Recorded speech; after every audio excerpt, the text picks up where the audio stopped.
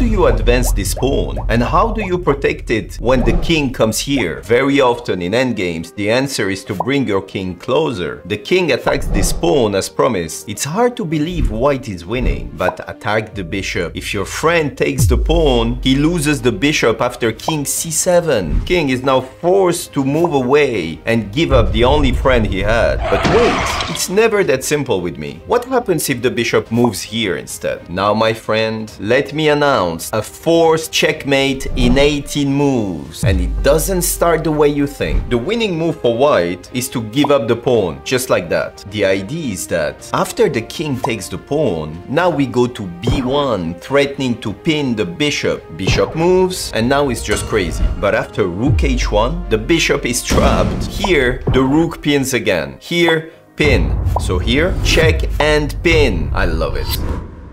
Don't get scared if your king is behind the pawn. We can still win with white, but you have to know the trick. Cutting off the king is a big mistake because you just push the pawn. King moves, push again. And when the rook tries to stop us, we bring the king. King c6. And king here, we push. The rook tries to control the pawn, and after king b2, well done to your friend with white. He just messed up this position because it's a draw. Now it's time to learn the trick to win with white. And it's called outflanking. Start with a check, king d4, and now the only move to win is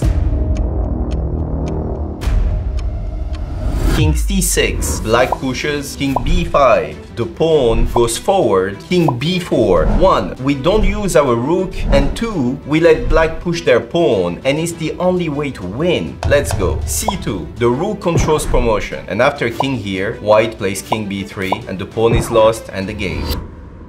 Even grandmasters resign too early in their games sometimes. Tarrasch, playing with the white pieces, thought that having his king cut off from his own pawn on the 4th rank was enough of a reason to have him give up, because he thought, if I push my pawn, black attacks it. I defend with my rook, he pushes, I push, and black plays the killer move, rook b8, ready to sacrifice the rook against the pawn and then promote to a queen. Do you agree with Tarrasch? I hope not, because he was wrong. He totally forgot something called the deflection. Here, the crushing move is rook check, deflecting this rook from the control of this square. And after rook takes, you now can queen with a check, because the queen will go on a check frenzy, not allowing black to queen. But after queen e2 check and king b3, if the queen captures the rook, is black losing now or just a draw?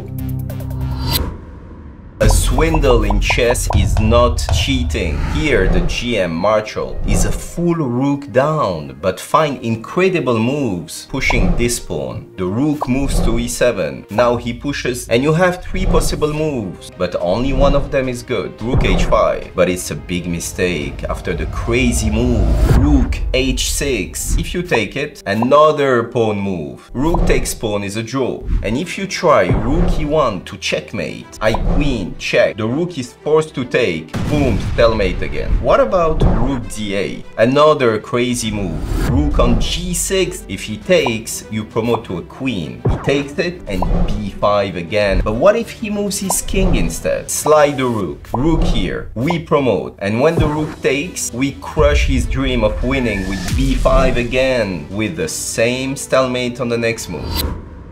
Why would the grandmaster blunder this move? Did he not know that in rook endgames, the defending side must have his rook on the long side of the board? But now, at least you do know. The reason being that this rook needs to be able to give as many side checks as possible when needed. Check, king a3, the king goes forward, and now another blunder. Rook takes pawn, too greedy. Black pushes, the rook goes back, rook g7, and now the decisive mistake. King a2 deserves 2 question marks. Because now the black king advances and his rook is chained to the a file. Because if the rook moves, checkmate. King moves, you push, king comes back, rook b7, and now all you have to do is control the possible checks on this file, playing rook d7. Rook goes back, and now red carpet for this pawn, and no possible checks for white. The king tries his luck, we just push, and after rook here, check, the king goes to bed, and now what's the winning move for black?